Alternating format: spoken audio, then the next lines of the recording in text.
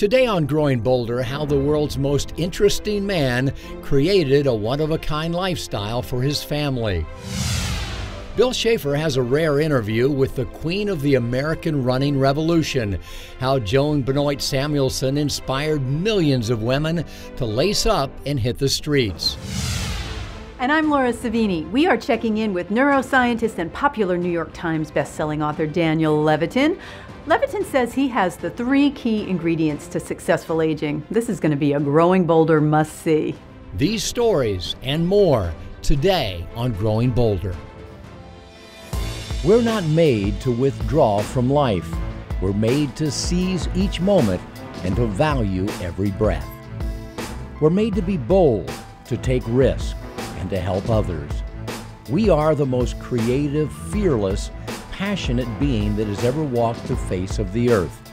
Don't identify with limitation. Embrace possibility. This is not the beginning of the end. This is the beginning of what's next. This is Growing Bolder. Hi, I'm Mark Middleton, and welcome to Growing Bolder, where we share the secrets to living a big, bold life. And those are secrets that Bill Booth discovered as a young man. When Booth was a college student, he was driving in his car when another young man literally fell from the sky, landing in the road directly in front of him. It was a skydiver, a participant in what was then an experimental and risky sport. Booth picked him up, drove him back to the airport, and forever changed his life.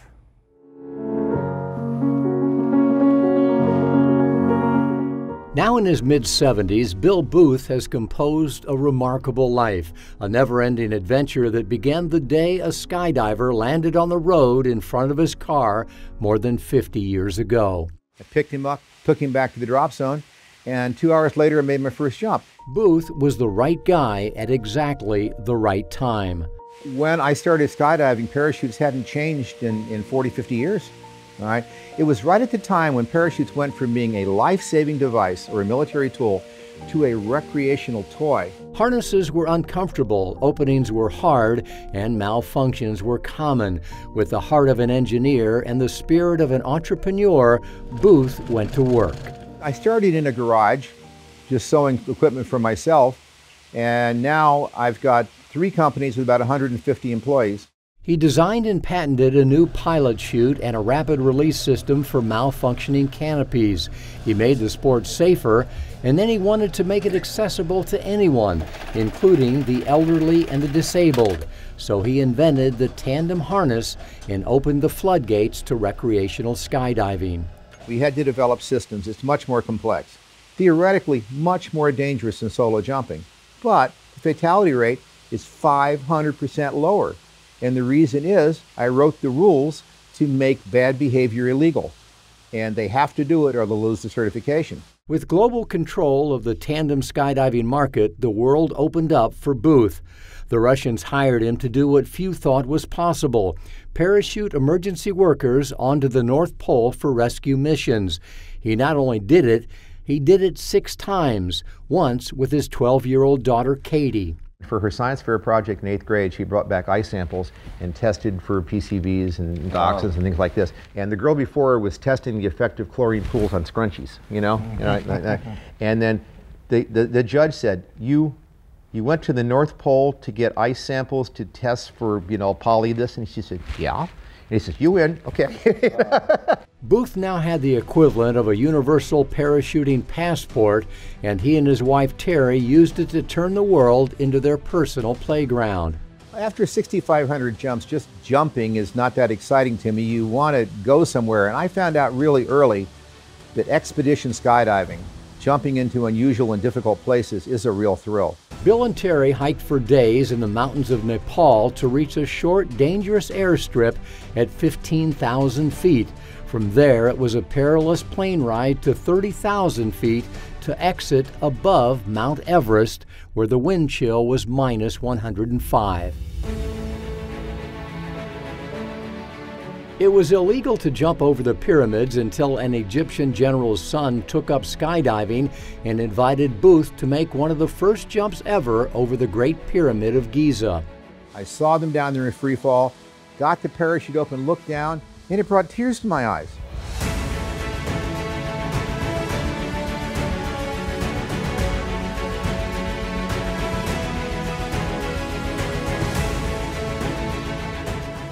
When the Crown Prince of Dubai took up skydiving, he hosted Bill and Terry at the 7-star Burj Al Arab Hotel, loaned them his Lamborghini, and arranged a jump for Bill over Palm Island.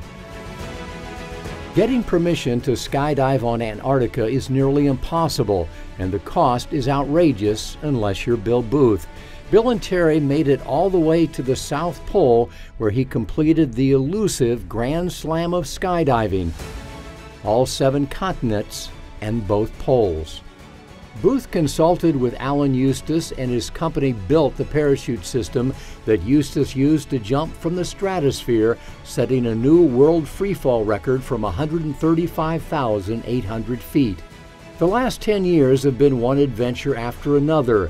An expedition to Africa with a dip in Devil's Pool at the top of Victoria Falls, a getaway to the Taj Mahal, the Great Wall of China, the Jurassic Park Falls on the island of Kauai, Bora Bora, Australia, England, Mexico, the Bahamas, and many more. I enjoy each new adventure with Bill. Each one is, you come home saying that was the best. So all of them are just been amazing. It's amazing what these machines can do. If he's not traveling, Booth is likely in his factory overseeing production for clients worldwide. For years, he commuted in a seaplane from his home on a spring-fed lake, making quick stops just about whenever and wherever he wanted. I'm going to head down the river south just beyond that boat. That was before he renovated a home on the St. Johns River, providing the opportunity to engage in one of his new passions, classic wooden boats. I'm out in the boat every day, 2 or 3 times a day, and I'm in the airplane a couple times a week, you know, so. If he's not traveling, Booth spends his summers on Blue Mountain Lake in the Adirondacks, living in a renovated boathouse with another wooden boat downstairs and his seaplane outside. He's built a life around the people, the places, and the things he loves, and he has no intention of slowing down. When I wake up in the morning, before I try to get out of bed, I pretend I'm 18, you know? And I get out of bed and look in the mirror and realize I'm not. But I can do everything I did when I was 18, it just takes longer, I think. And now I appreciate stuff more. So I think society taught us that after maybe 40, your life was over and useless. And it's proved not to be true. You can still do neat stuff. And now I'm thinking the same thing I thought 10 years ago. What am I going to do now? But there's still a lot to do. Bill Booth has created a unique lifestyle that enables him to do what he loves, whenever and wherever he wants.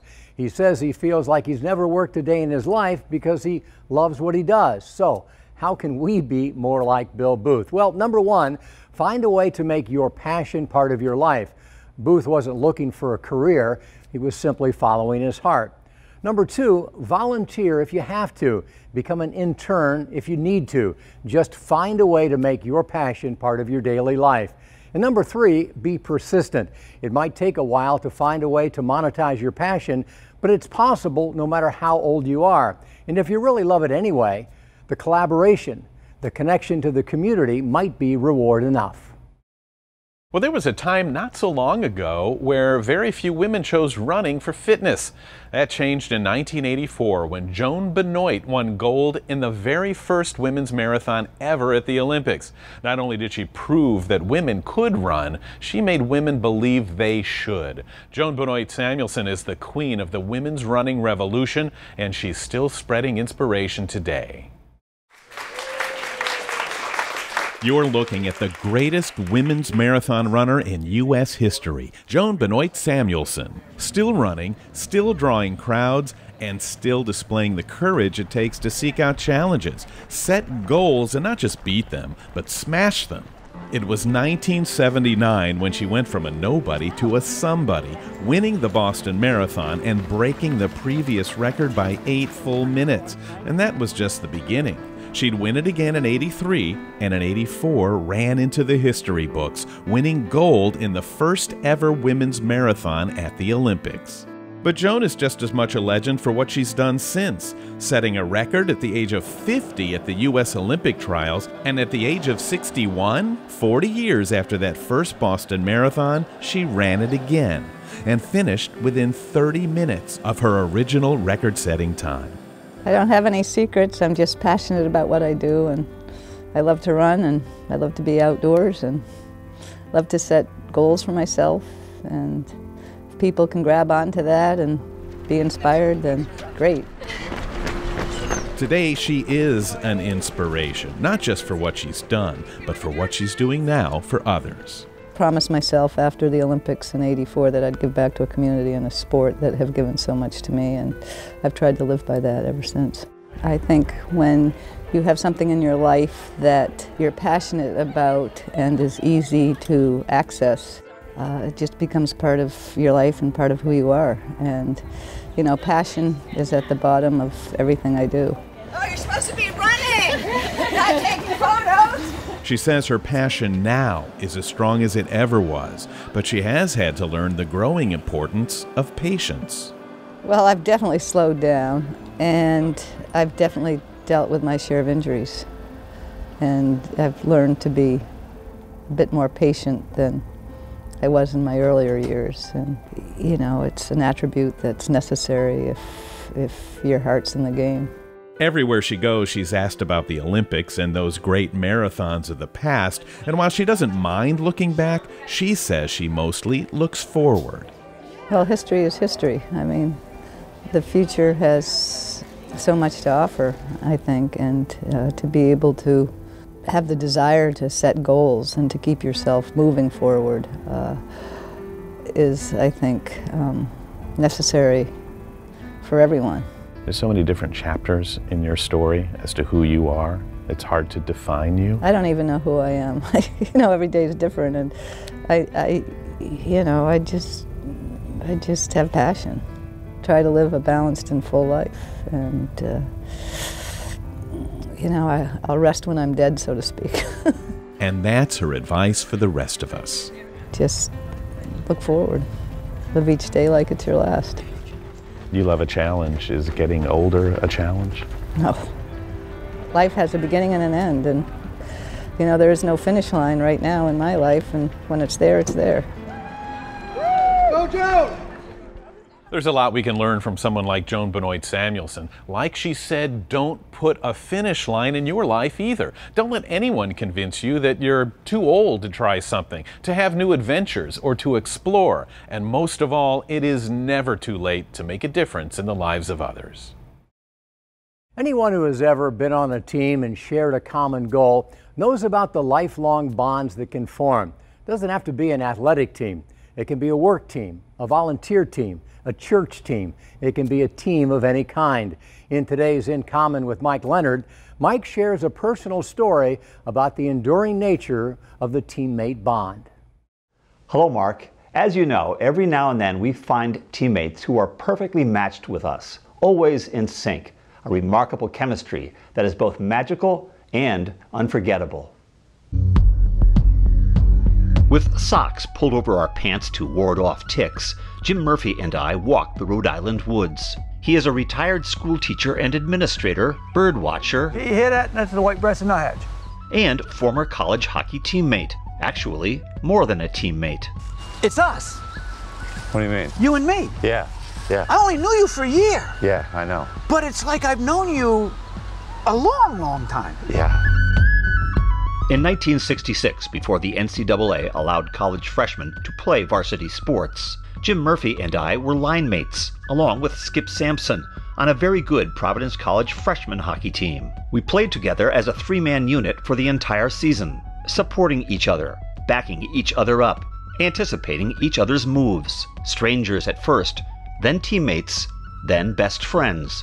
Our coach was 24-year-old Lou Lamorello, a tough but fair leader who would go on to become the varsity coach, school athletic director, and NHL Hall of Fame general manager, with 3 Stanley Cups to his credit. Jim Murphy was a tough kid, but at times impulsive, and in that era, impulsivity could get you killed. The Vietnam War was heating up, and the U.S. needed more soldiers. All healthy American males over the age of 18 were eligible to be drafted into the military unless enrolled as a full-time college student. One failed or dropped course put your name back in the hopper, and that's what happened to Jim Murphy, his second semester academic problems nullifying his college deferment and sending him to Vietnam as a combat Marine. Skip and I went on to 3 more years of school and Division I college hockey. Jim Murphy, our line mate, went off to war, a young machine gunner hunting the enemy in the steamy jungles of Southeast Asia. The 3 of us would never again play a hockey game together. Did people die in your company? Yeah. And how was it, the first time that happened? What kind of effect did that have? Well, usually you're shaking, you know, after a firefight, because you don't know what goes on during a firefight. You just react. I mean, it's just, I mean, people could have a machine gun next to my ear, I wouldn't even hear it. Mm-hmm. You just react, and then when everything's over and the smoke is from the air, is, you know, the artillery lighting up the sky and everything. When that kind of calms down, a helicopter might be coming in to pick up one of your people, and I would shake so hard I couldn't even hold a rifle. Or after the adrenaline, you know, it's that adrenaline, you live on that. So you don't really. I didn't make attachments to anybody over there because it didn't last. Nobody really lasted a year, you know. Did you feel that it altered you mentally? Oh, absolutely. I went a boy. I came back absolutely different. He slept with a pistol under his pillow, was agitated and distrustful. Then Lou Lamorello sought him out, offering a new college scholarship and a hockey tryout. Murphy accepted the offer, was eventually named team captain, graduated with honors, and became an educator, positively affecting the lives of more than 5,000 Rhode Island high school students. I made a difference. We do what we can to control as much of our destiny as possible. But the wheel spins, our fortune or misfortune, sometimes determined by the static pointer of fate. On the evening of December 1st, 1969, millions of college students and other young American men of fighting age anxiously watched as capsules were drawn from a glass jar. September 14th. In each capsule, a piece of paper marked by a month and a day. December 30th. Our birthdays. August 31st. And, depending on the order in which they were picked, April 1st is 032. Our fates, as draft eligible or not. May 3rd. My number was in the range of those to be called. November 11th. So a few days later, I drove into Providence and enlisted, subsequently passing the cursory group physical before receiving orders to report for military duty a month after my pending graduation in June. The Wheel of Fortune, however, had another spin left. A fortuitous spin involving a chance encounter on a campus sidewalk during a time of political and social upheaval. In my senior year, a few months before I graduated, I ran into the ROTC commander of the college while walking down this pathway in late afternoon. He knew I had a bad back. He knew I passed the physical. And he wrote down on a piece of paper a doctor's number. He said, "Go see this man." And I did, and that doctor examined my back. And a few months later, I got a letter in the mail from Uncle Sam saying that I'm now 4F, physically unable to serve. I hadn't tried to skirt my duty as a soldier, but without being asked, a career military man pulled me, somebody he hardly knew, out of the military and away from the specter of the Vietnam War, where more than 58,000 Americans died and over 300,000 were wounded. Was the quiet intercession his way of adjusting the ledger, protecting a life? And why was I the one to benefit, while Jim Murphy, the best and truest teammate of my hockey life, was still paying a life-altering price for one flunked college course? I still have some problems. At least once or twice a week, maybe in the middle of the night, I'm attacking somebody. Really? Yeah. Yeah. But the soldier soldiers on, as we must all, together. Jim Murphy of Burrillville, Rhode Island, Skip Sampson of Stoneham, Massachusetts, and Mike Leonard of Chicago, Illinois. Hockey line mates for 1 year and friends for life. We are now in our early 70s. Skip is battling cancer with courage and a smile. Murph and I are battling with him in spirit and with a catch in my throat when thinking about how we played together and how we stayed together. My line mate, my center, I was the left wing. Skippy's not here, he was on the right wing. Yeah. And we had a good line, right? And it was amazing, you know? And I only know him for basically 6 months, and now it's like we're almost brothers. At least that's how I feel. Yeah, you're a tough guy too. We were good. We all complimented. We each had our own specialty.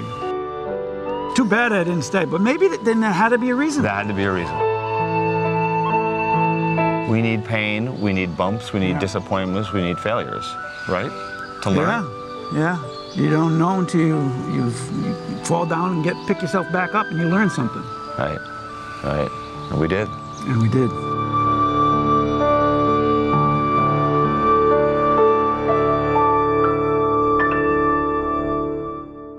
Whether in sports or other endeavors, people who team up to help each other succeed in pursuit of a unified goal forge a bond that could very well last a lifetime. Hi, I'm Laura Savini. Do you wonder why some people seem to age better than others? Is it genetics, personality, wealth? Well, Daniel Levitin is a neuroscientist and best-selling author. We asked him to give us 3 key ingredients to successful aging. Here's what we got. One of them is don't retire. That, for a number of reasons that I go into in the book and have in longer form interviews, is really the death of health, brain and bodily health for most people. Now, if you do have to retire, you should retire from something to something else. Again, it could be volunteerism. It doesn't really matter. But having a sense of purpose, having to be at a certain place at a certain time, having to interact with other people, what you and I are doing right now, having a conversation gets to the number 2 piece of advice, which is keep meeting new people. Having a conversation is the most complex cognitive operation for the brain that we know of. It's more complicated than brain surgery. I can tell you that because I teach brain surgeons as part of my teaching. That's not that complicated. It's basically a bunch of plumbing. And then the third piece is practice gratitude. If you're happy with what you have and not focused on what you lack, you'll be happy. That's Daniel Levitin with 3 keys to successful aging. He says don't retire, keep meeting new people, and always practice gratitude. But still, we have those times in our lives when we worry. Are we as sharp as we used to be? Maybe we're gaining weight, we're slowing down. Well, Growing Bolder contributor Barbara Hannah Grufferman experienced those emotions, and here's what she had to say. When I turned 50, I was really feeling what I like to call the umpies. I was feeling grumpy, a little lumpy, a little frumpy feeling. And so I wanted to do something better for myself. And I didn't have a lot of time, career and husband and children and a life.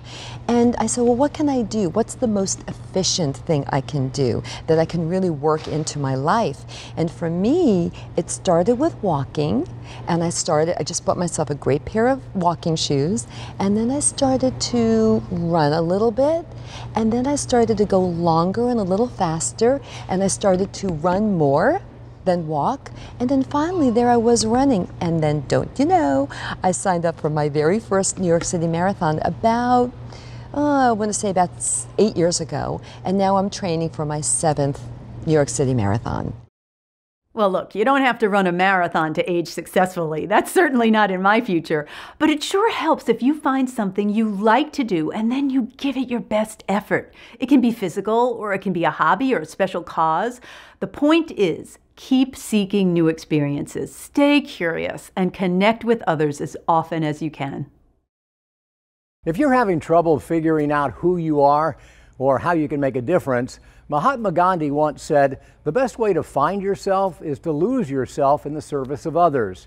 John Wooden, the great Hall of Fame basketball coach, said, it's impossible to live a perfect day without doing something for someone who will never be able to repay you.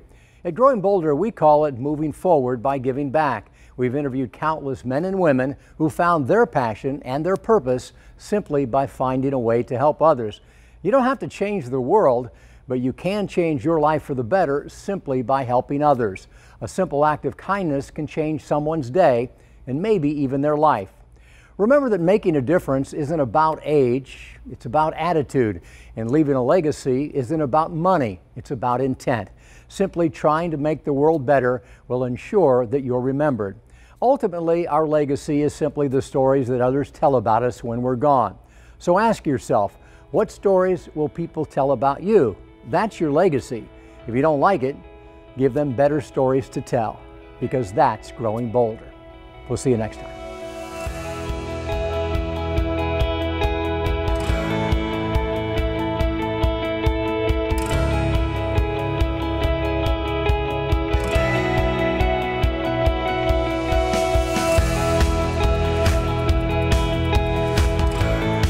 More information about all of the stories you've seen here today is available at growingbolder.com/TV. And you can go bold when you connect with the Growing Bolder community on Facebook and Instagram. Get Growing Bolder magazine 4 quarterly issues delivered to your home for $29.97 a year. A companion book, Growing Bolder by Mark Middleton, is available as well for $25 plus shipping and handling. Growing Bolder membership includes access to a robust online platform featuring tools, tips, and resources in personal finance, functional fitness, caregiving, brain health, entrepreneurism, and more. Available for $30 for 1 year. Order online at growingbolder.com/TV.